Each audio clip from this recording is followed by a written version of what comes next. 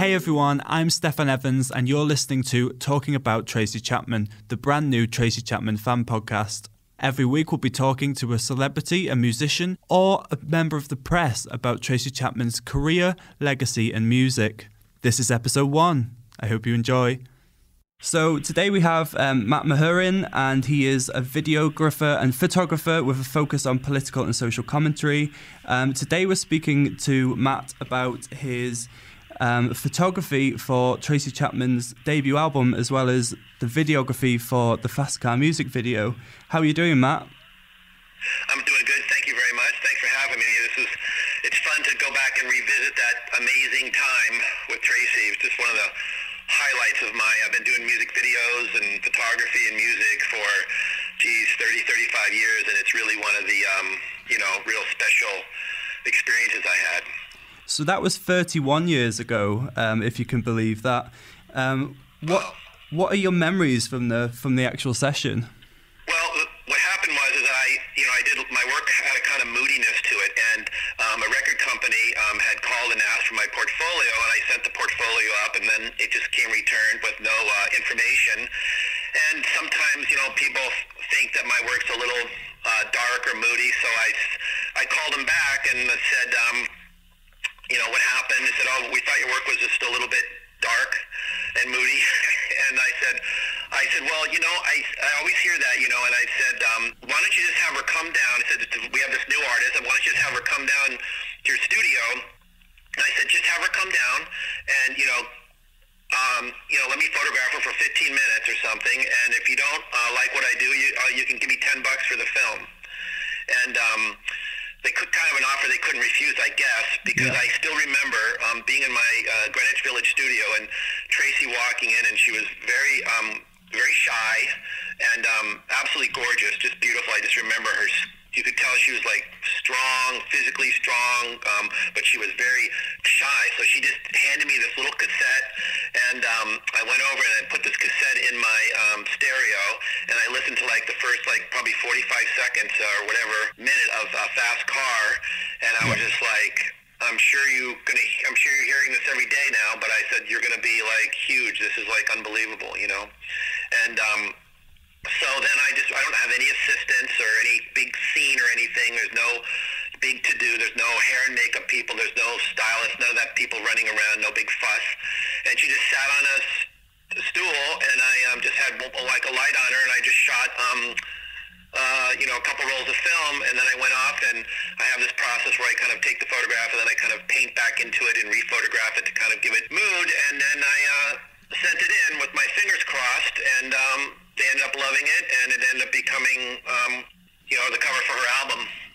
And so it's just an amazing experience. Like if I wouldn't have made that call, if I would have not, said, give me a chance, taking that chance for any young artist or photographer or person out there, say, hey, I'm willing to do it for free. If it doesn't work, even though I was pretty established in the business and all that stuff, it's like you're never too well-known or too successful or too full of yourself that you can't be able to kind of sense those opportunities.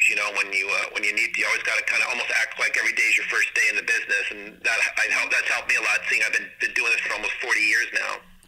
Yeah, amazing. That's such a brilliant story. And so 45 seconds is all you had heard from the music.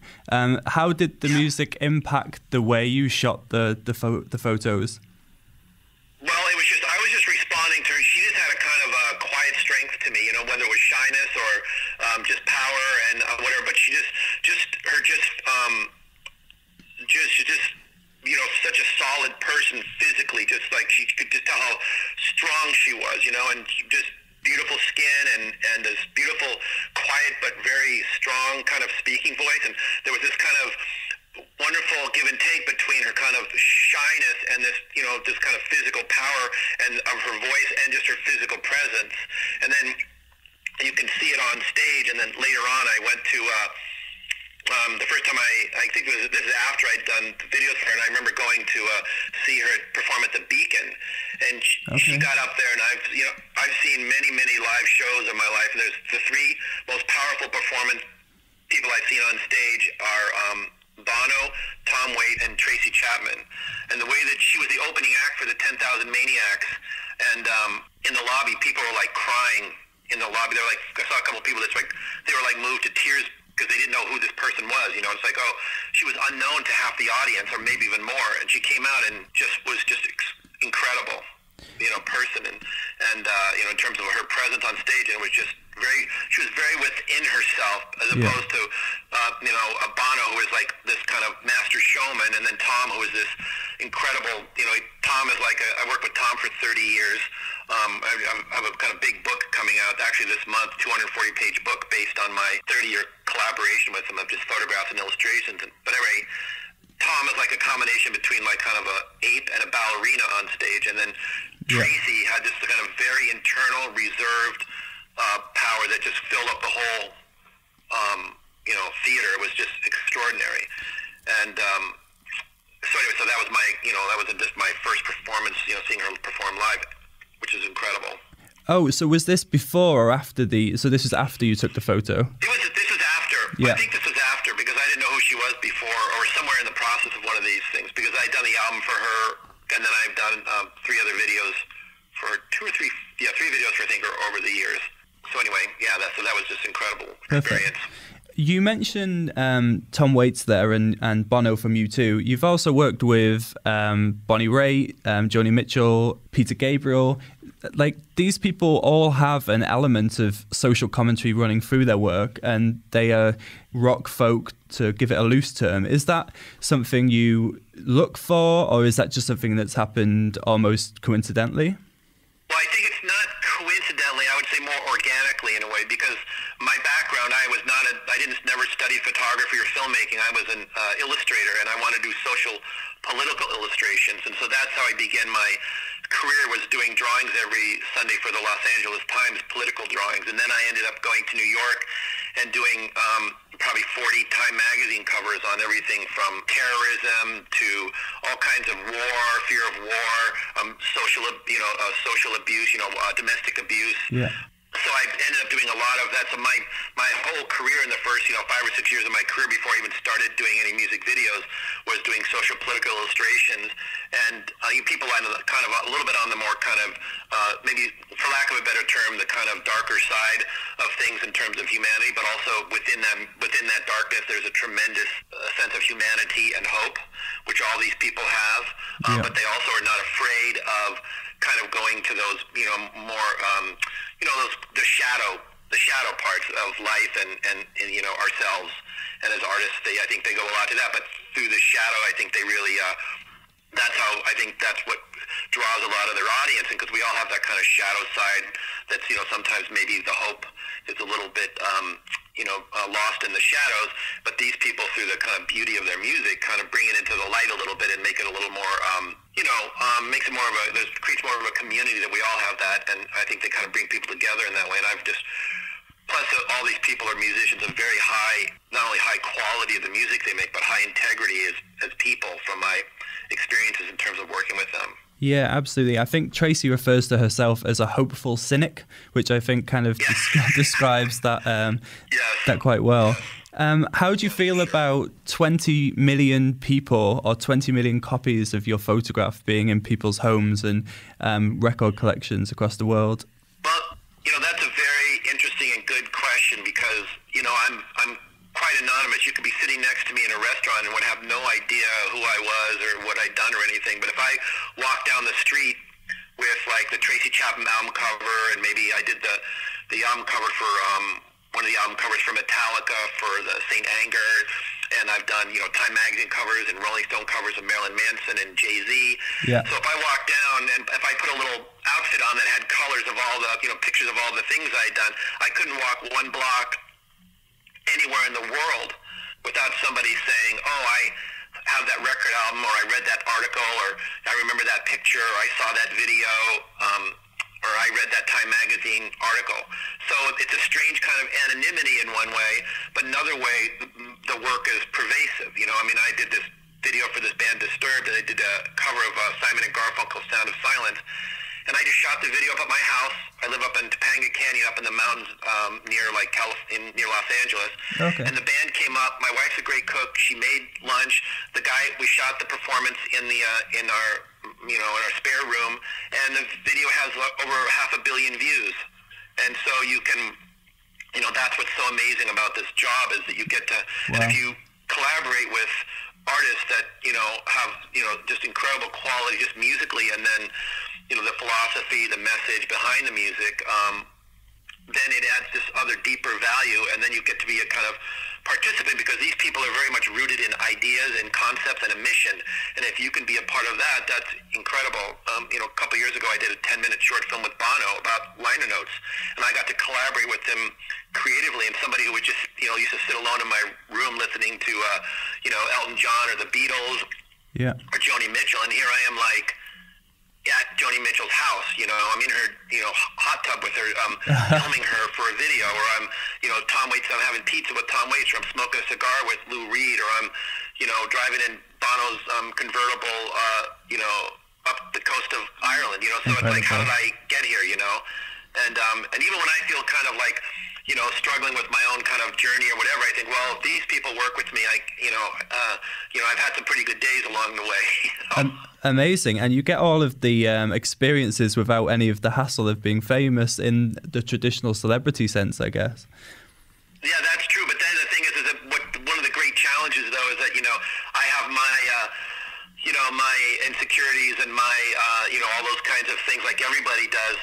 But when you're having to work with these people, there's no room for that, And so if one of these people who are, geniuses, or, they're either incredibly talented, incredibly famous, incredibly rich, or all of the above, and then they have an idea or they have a performance that's not working or it's not right, and you have to kind of summon the energy to go in and say, hey, this isn't working, or they present you with a concept and you really it's your job to be able to speak up and say, I don't believe this is working. And there's been a couple times when I've had to do that with, some of the biggest artists in the world. And I swear I feel like the whole room starts spinning when I say it, because, these people, I've still been doing this all these years, and I still am a bit starstruck by them. I mean, these people are, yes, they're just regular people like everybody in a certain way, but they're not really. I mean, these people are amongst the most talented, hardworking, kind of ambitious, purposeful people on the planet, and to be able to kind of have to collaborate with them and have to attempt to bring my art and the ways that I see things up to their level, so that, that I can support or collaborate with them. Because once I do a video or a photograph, they're in my world. So the way I look at it is, my videos, they're supplying the soundtrack for my little short film, because I have to look at that way to empower myself to kind of try and, compete with just the power and the reputation, the mystique, the whatever, the fame of these people, the quality of their work. Absolutely. I can only imagine the pressure that you must feel, but ultimately your work speaks for itself. Let me tell you about how I came to get in contact. I was watching a vintage episode of Top of the Pops the other day. Fast Car was playing, and underneath the video read, Fast Car video director Matt Mahurin filmed Tracy Chapman in his apartment, and I quote, "I want it to be as simple as possible. I put a camera on 8 feet of dolly and went back and forth for several takes. I projected some photographs on the wall to add different textures." Could you tell us a bit more about that experience? Well, this is after the album cover, because it kind of came out of that, and I think, a lot of times with artists, when they're just starting out the business, if they find somebody they're comfortable with, then they want to bring them into another area. And the video production person at her label had known my work, and so it kind of just all worked out naturally. They wanted to kind of keep a cohesive look, in a way, stylistically and kind of, mood-wise and just palette and all that stuff. So basically, I work very simply. I'm my own camera operator and editor. So since my background as a painter, I always want to have as much control as possible, although my crews, the people that support me and work with me are just amazing, and lots of the stuff I've done, I could have never done without them. But in her case, it was a very simple process, because I just didn't want to, I wanted to make it as easy and kind of painless as possible for her. So basically, we shot at just a small sound stage. It wasn't in my home, but it was a small studio. And basically, I went and took a bunch of photographs of just textures, as you say, and just projected them up on the wall, and then just set her on on a stool and just put a little bit of dolly track, just 8 or 10 feet of dolly track, and just got on the dolly track and just kind of went back and forth. And when you shoot videos, you do this thing called playback, where you get the master edit of the song, what you're going to cut the video to, and you play that, and then you film that so you can sync the footage you're shooting up with the actual master recording that's out on the album. And then the job of the artist is to be able to lip sync and play along. And one of the things that was always important for me was making sure that when people lip sync, some people, they're either self-conscious or they actually move their mouth, but they don't sing when they do the playback. So she started singing, and her voice was so incredible. I was only about 3 feet away from her, 3 or 4 feet away from her, and her voice was so incredible. And I must admit, I just wanted to hear her voice, so I kept using the playback is quite loud. So I kept getting them to lower the playback more and more and more. I would tell my assistant director, just keep knocking because I wanted to hear her voice, to be able to be that close to it. It was like being, close to, to like this a jewel or something, some shining, rare jewel or something, just to be in the proximity to be able to kind of get in that kind of, and I've had the good fortune to be, whether it's James Hetfield from Metallica or Joni Mitchell or Bono or whoever, I've been able to be right in their face with the camera, and it's been one of the great gifts of my, of my career. And so we just, had her sing the song a few times, and that was it. She was, and it was just wonderful. And then I went out and just took a drive, just rented a car for a weekend, and me and a buddy just hopped in the car, and we went around and just drove around and shot some just stuff. And I walked around in New York and just shot, some, like there's a gentleman holding like a bottle that's kind of swaying back and forth. That was a homeless gentleman outside of a shelter. Yeah. And then some of the stuff, and so some of the cars and those kinds of things were all just, atmospheric. The thing that I can really say about working when you work with people like this that are really kind of geniuses, what they do, they're like the best at what they do.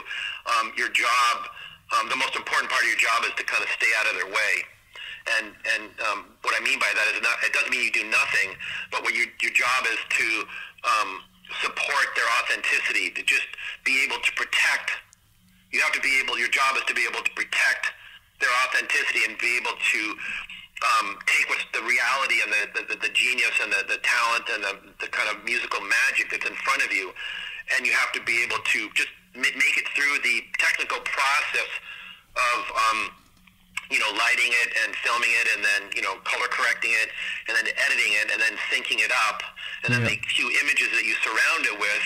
Your job is just to make sure that you don't F it up. You don't mess it up, and that takes a very particular kind of skill in itself. I've had other videos where I've shot performances of artists, and I could have cut together a performance that could have ruined their career in terms of, sometimes you really have to, the person's either not comfortable or they're not into the scene or they're a terrible lip syncer, and you have to really, really pull like a little mini miracle to kind of, or they're having a bad day, or they're hungover, or they're just in a shitty mood and they're giving you crap all, and so you have to be very malleable to that. But then when somebody comes in who's just this pure, incredible, kind of creative spirit, you just gotta help get that spirit out into the world, and then every once in a while, through the course of a career, one has a few moments that end up kind of transcending your own work, and you become just part of a moment. And that's really what it was with Tracy, was just being able to just, protect, her authenticity, and she was just starting out, so that was a tricky thing. And the really most important thing for me was to make her feel comfortable. Yeah. Am I right in thinking that the Baby Can I Hold You artwork was you too? No, I don't think I did. Was it an album cover? It was a single cover. It's very similar to the album cover in the styling. It's blue, potentially. I don't know. I'd have to see.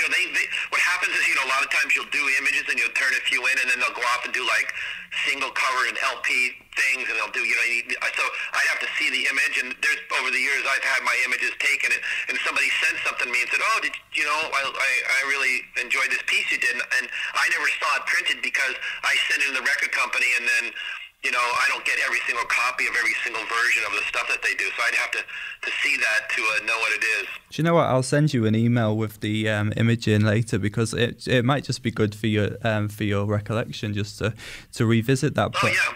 I'd like to see it. I'm not sure if it's me. Another question which I think is interesting, you were saying you had originally got knocked back because a lot of your stuff was quite dark and moody. On the flip side of the linear notes, there's actually a smiling version of the cover, which I think is interesting that they chose the one which she looks somber in the end anyway. To use that one for the cover and then the smile one on the back? Yeah.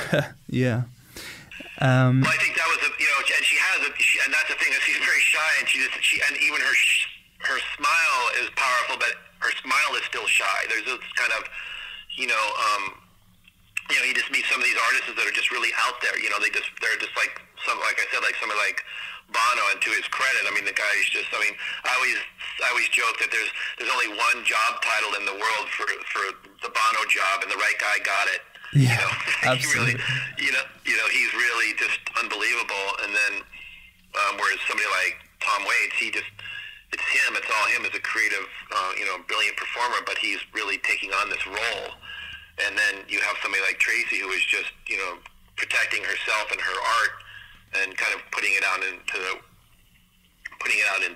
world, and like I said, it's amazing to be able to collaborate with these people and just try and keep up with them and match them with what I do, and also I really prided myself on long relationships, people I work with. I did a few videos with Tracy, and then, like I said, I just did a thing with U2 in the last couple of years. So I worked with them since I'm 60 years old now, and the first thing I did with them, I think I was 26 or 27 years old. Wow. So we've kind of grown up together in our respective fields, and we've come together. That's incredible. Quite often, and that's just amazing, experience, and really feel so fortunate. I mean, I earned it with hard work and stuff, but you still, there's no guarantee. So it's really to try and protect those relationships by consistently, for any young artist or young creative professional, that's the thing. That's how you get more work, is just based on the last job you did, and if you can build trust with these people and respect, and you really protect the relationship, and you're discreet and all those things, and you're honest, that it really can work out for really long, amazing experiences. Because I never knew that I would be able to ever become friends with some of these people, it blows my mind. Absolutely. I think that's great advice for anyone listening who is trying to get into that industry. One thing I did want to ask is, are you aware of this online craze of people using the vinyl cover and taking selfies with it so that they are in situ of the photo? So they do what? So, okay. So they put the vinyl over their face, and because you get the head and shoulders in, they pose with the vinyl in various ways. So they're doing things, they're holding flowers, they may be eating their lunch. It's a huge thing online. There's lots. That's beautiful. That's beautiful. Yeah. Again. No, I wasn't aware of that. No. Again, I need to send you some things after this recording, I think. Oh, well. Thank you for telling me that. Because when the first job I ever did, the first big job I did was Time magazine cover on domestic abuse, people that had been abused in relationships. And 2 weeks after I did the illustration, I got a big envelope with a bunch of smaller envelopes from people from all over the country, writing about how the artwork had helped empower them to face some of their pain or their struggles or whatever, and just beautiful, amazing, very humbling, but also very empowering experience. So I really ended up replacing the word creating, which is what I do professionally. I'm a professional creating machine. Yeah. But I really kind of in my mind, I replaced the word creating with the word sharing, which is really what it is. Because I realized I'd sent this artwork out into the world on the cover of this magazine, and it had come back to me through these letters, and that validated me. I was 23 years old, 24 years old when I did that, and that's validated the trajectory of my career for the last 35 years. And I think that the story you're telling me here, that's just a wonderful, smaller little sweet little detail to that. Oh, there are thousands of them. To be a part of that, to be able to, to be able to be a part of helping, to keep the, community, to be able to support the community around such an amazing, beloved artist. Yeah. So speaking of community, that we're going to be publishing these podcasts onto Tracy Chapman online, which is a fan site. We have, I think, just under 1 million fans. And it would be great if you could tell us the name of that book that you've got coming out, so that if anyone wants to go and look you up or check out a bit more of your work, where can they do that and where can they find you? Oh, well, thank you very much. I really appreciate that. It's very generous of you. Well, you can see a bunch of my other work just on mattmahurin.com, but I have this book coming out at the end of October of 2019, and it's called Tom Waits by Matt Mahurin. And basically, I was going through all my negatives from the album covers I'd done for Tom and the Rolling Stone portraits, and there were all these negatives and images that were pretty much going to be destined to darkness and decay. And it was, not only did it kind of bum me out, it pissed me off. And so I decided that maybe I could use these images as a jumping off point to kind of explore all these different kinds of things that I do, because I do drawing, I do painting, I do digital work, I do videos, I do sculpture, I build things. So I called Tom and said, hey, Tom, could I make a book based on all these images that just use you as kind of more muse than musician?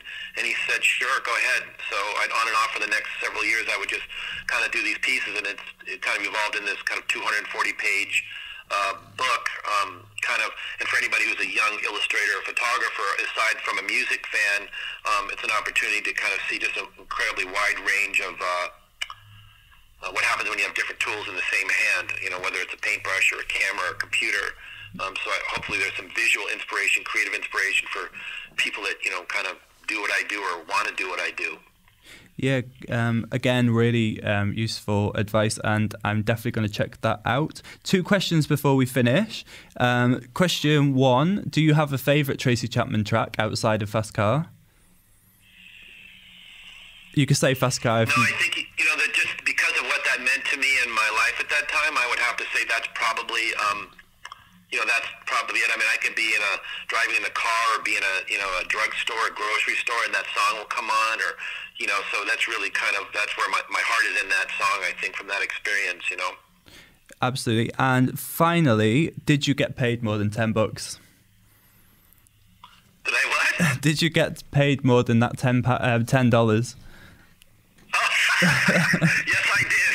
Okay. Yes, I did. I did get paid. I did get paid more than that, but I think the real value, and I don't mean to be, corny or sentimental or anything, because I love making a good living doing what I do. I mean, I feel very blessed to be able to do that. But the bottom line is to be able to have, the reason I make art is so that I can have experiences, and to be able to travel around with these, be on tour with you two, or be in, alone with Tracy Chapman in a little studio, or, yeah, all these things I mentioned, these places I've been, everything's about the making of the thing. That's what I really care about. The finished product is wonderful to see the video or the photograph, and to have people say that they're happy with it, and to be able to make a living doing it is wonderful. But the thing that I cherish the most and value the most and seek the most is a fulfilling experience in the making of the thing. Absolutely. Okay. Well, it was an absolute pleasure speaking to you today. Thank you for joining us. All right. Well, thank you. Have a great day, and thanks for thinking of me. I really appreciate it. No worries. Bye. Bye-bye. Thanks for listening to episode 1 of Talking About Tracy Chapman. Head over to our social channels, Tracy Chapman Online, for a chance to win a vinyl signed by Tracy herself.